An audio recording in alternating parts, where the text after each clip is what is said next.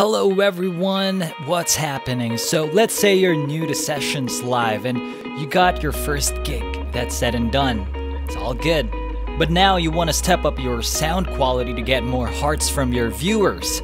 Stick around and I'll teach you how. So do you want to level up your audio quality whenever you're performing online?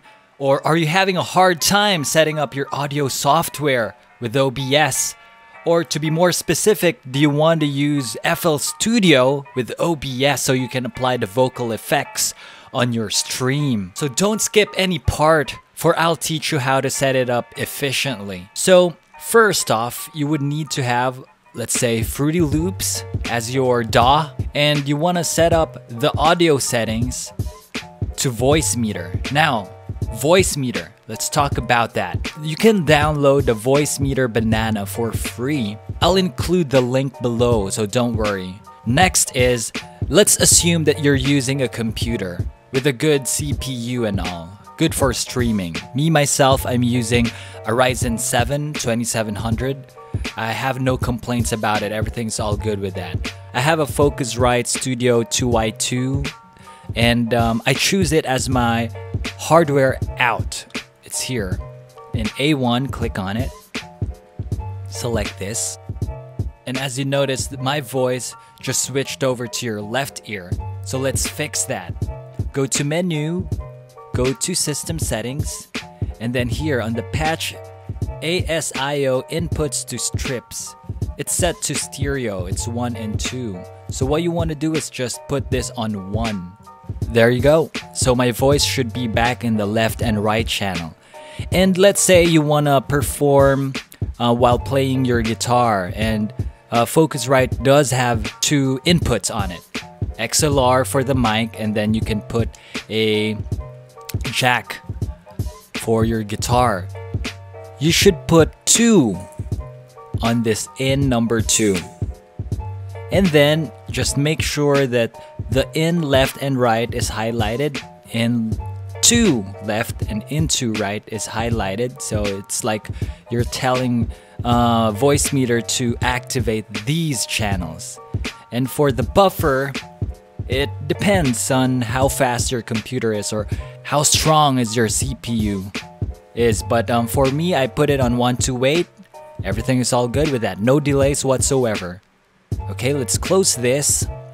So that's with Voicemeter, and don't be challenged with what you can see here. I mean, there's a lot of knobs and you can tweak a lot of them, but you don't really need to do that. You just need a middleman to connect your Fruity Loops to OBS, and that is the job of the Voicemeter Banana. So let's minimize this, don't close it. Now, going back to Fruity Loops, you would just need to set it up or select the Voicemeter, insert virtual ASIO, should be this one. And then sometimes your voice gets a little glitchy. Hello? Yeah, it is glitchy. So if that happens, all you need to do is just click on the knobs here until it goes away. Just keep on clicking, because sometimes if you click this, it will be glitching. So it's basically the fix for that. And don't click on the auto close, because if you switch windows, the Fruity Loops will be inactive and the effects will not be applied. And we can just close this. Alright. And I have a template here when that we use when my girlfriend performs her stream in Sessions. And we just toggle in the effects here. I already prepared it. A limiter, EQ, and a reverb. 3 things that you just need to perform good quality sound whenever you're doing live. And then let's go to OBS. So with OBS, you need to click on settings, go to audio, and then the desktop audio, you select the Focusrite or your interface or what have you. You're not going to be using speakers anyways because you'll be using a mic. So most likely you'll be on your headset. So you can just keep the volume down. The mic now should be the Voicemeter output, because there's two of them, aux output and then output. Just select the Voicemeter output. And once that is selected, you just need to hit on apply and then OK. That's basically it. So once you have done that, you have bridged Fruity Loops to OBS, and I am assuming that you know how to set up the stream already, of course. From OBS to sessions, you should be able to set it up as a custom link and then put in the server and then the stream link. That should be all good.